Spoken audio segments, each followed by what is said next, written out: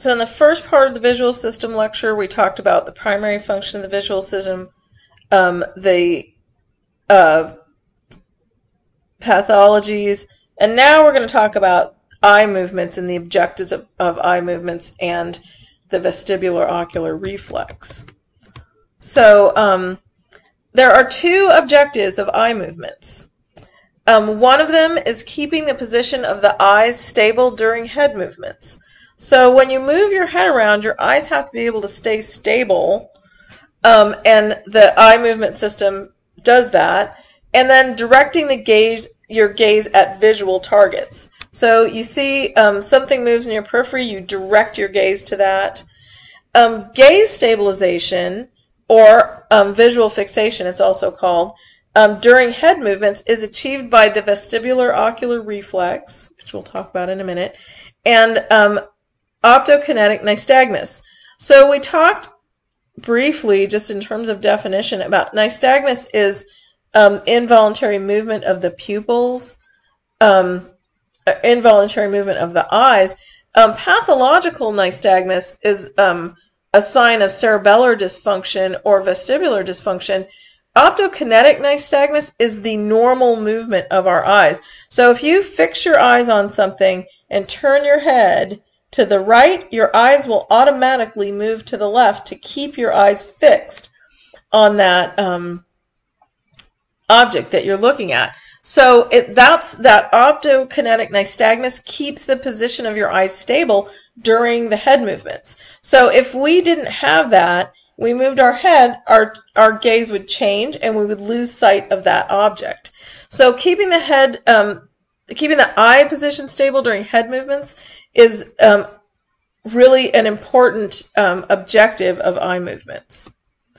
So the direction of gaze is the other objective of eye movements, and it's accomplished by three different systems. One of them is called saccades, which are fast movements that switch gaze from one object to another. So the eyes move very quickly from one object to another. Smooth pursuits are eye movements that follow a moving object. So say that you're standing at the side of the road and you're waiting to cross the street and cars are going by. You're not moving your head and your eyes are following each car as it goes past. So that's a smooth pursuit. And then as that car gets out of your visual field, you do a fast movement to switch gaze to the next car. That's saccades. So smooth pursuits follows the one car, and then a saccade quickly to switch to the next car. So that's important for avoiding getting hit by cars. Vergence movements are movements of the eyes toward or away from the midline to adjust to different distances between the eyes and the visual target.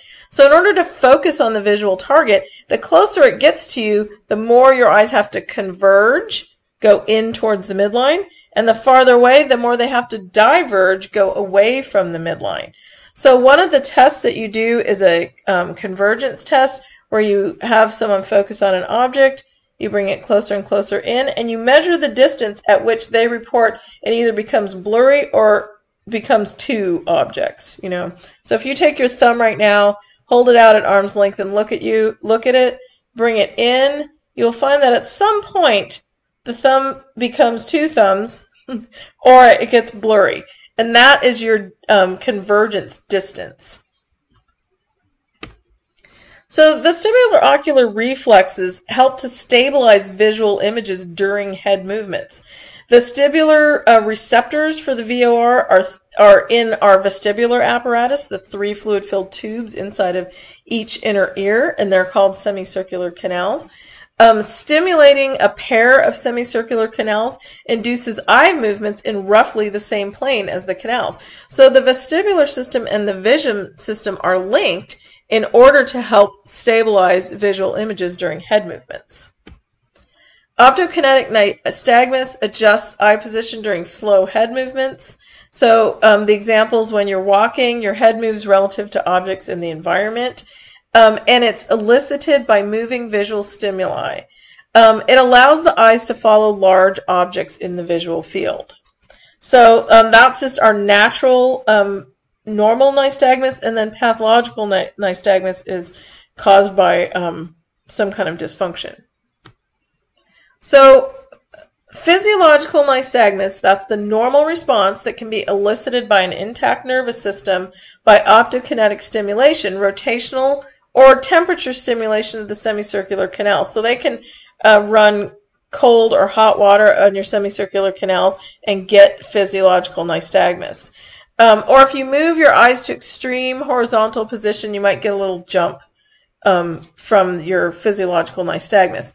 Pathological nystagmus is a sign of nervous system abnormality. So there's a problem either in the visual system, the vestibular system, or possibly the brainstem.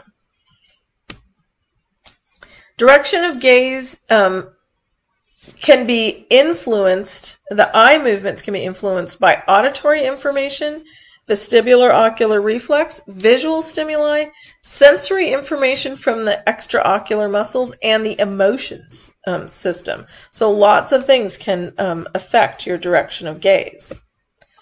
When we're reading or other activities where the visual object is near, the eyes are aimed towards the midline to allow the image to fall in corresponding areas of the retina, so we can sync the two images from the two eyes and have a clear vision.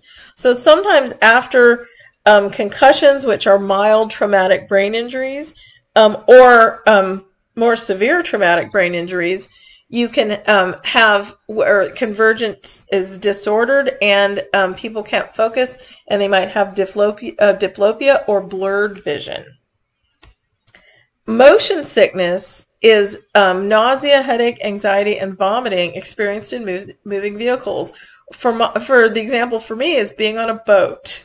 When I think of being on a boat, I think of barfing over the side, because motion sickness, my motion sickness is extremely aggravated on a boat, or sometimes in a moving vehicle. I'm a little bit better about that now than when I was a kid.